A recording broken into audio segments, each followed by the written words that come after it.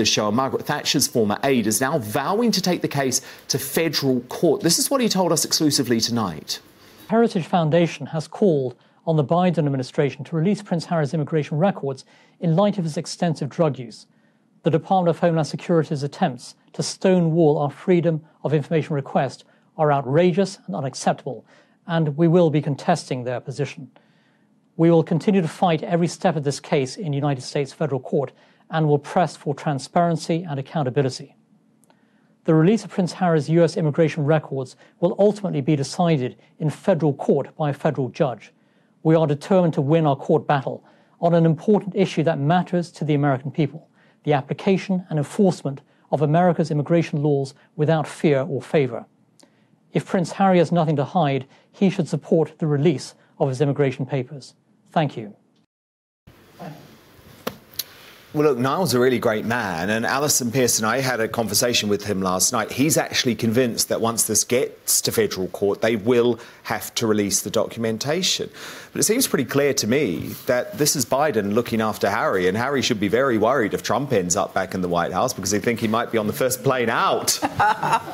Well, look, I'm a bit biased about this because I think anything that keeps Harry and Meghan in California is a good thing. In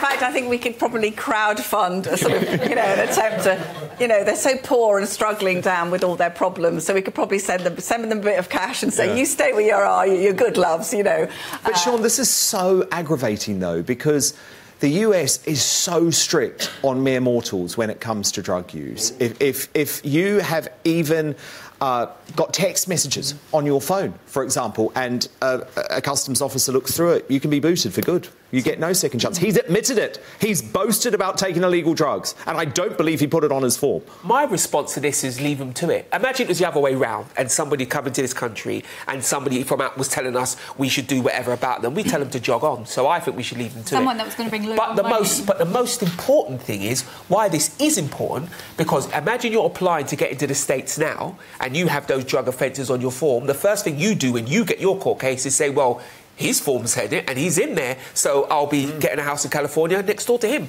This is a real problem for the American administration. They cannot have one rule for Prince Harry and a different rule for somebody else, because that will cause them serious legal pain. So I think actually we'll end up in court and he will lose.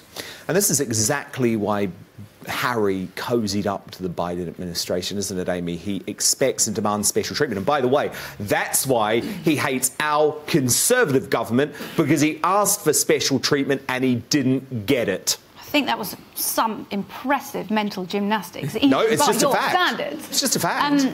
I'm not going to engage with this story because that Heritage Foundation, they just want attention and they need to get a life, basically. Because you do know they are a brilliant organisation. Well, then can they prove it otherwise? Because for me, losers. Like, why? If it's about attention, they're dealing with two experts in attention seeking. So that's fine. That's fine. We've got to make a living. As everybody knows, American border staff are absolutely terrifying. So how he's got away with this is a story I love. The late great Peter Ustinov filled in the form going into America, and they asked, "Are you here, or are you here to commit acts of terrorism?" And Peter Ustinov wrote as a joke, "No other purpose for visit." Basically, they just sort of arrested him. Yeah, but Harry, I take all sorts of drugs and it's totally fine. Alison Pearson, Sean Bailey, Amy Nicole, my superstar.